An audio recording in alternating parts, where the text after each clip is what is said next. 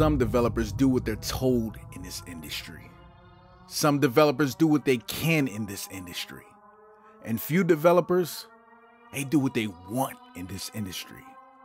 Looks like PlayStation developers just happen to be the latter.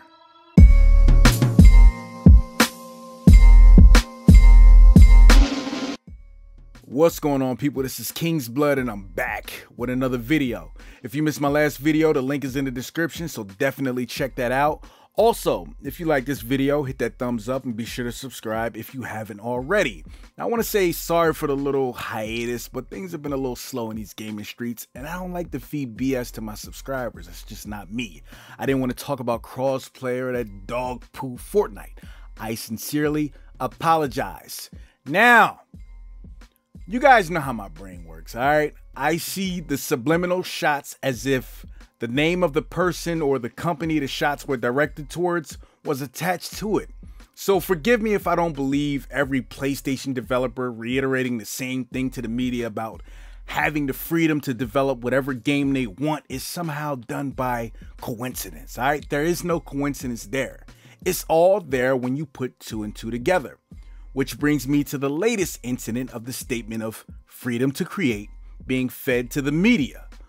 Former senior producer of Killzone, Stuart Tilley, whose studio was shut down by Sony, was asked why he chose to open a new studio and make exclusive games for PlayStation, even though there's more money in the multi-platform lane.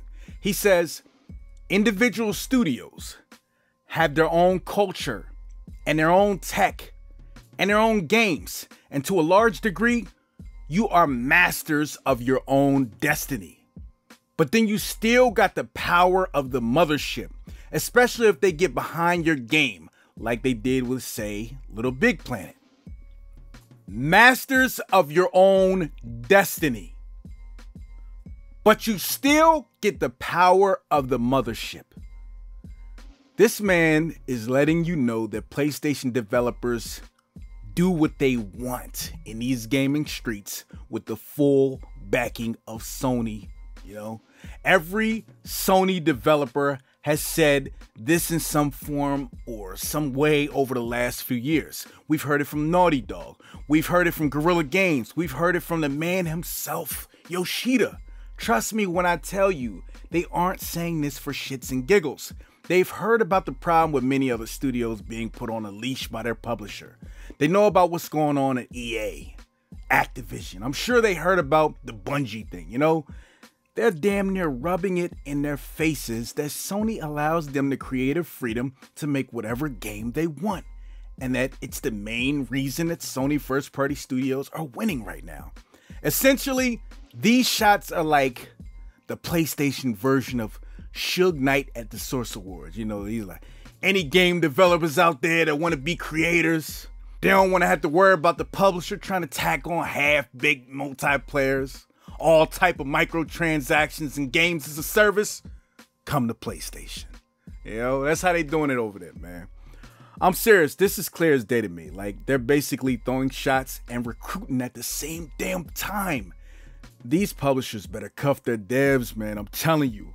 I'm pretty sure that if I'm the head of a development team whose contract is almost up with whatever publisher, and as a team we're tired of being forced to add things to the game that affects the game negatively in the eyes of consumers, that only on PlayStation catchphrase and that damn near 80 million install base is pretty attractive. Now, I need you guys to let me know I'm not crazy, all right? Hit that comment box and let me know what you guys think of these shots PlayStation devs are throwing. I can't be the only one who is seeing it all clearly. KingsBlood, out.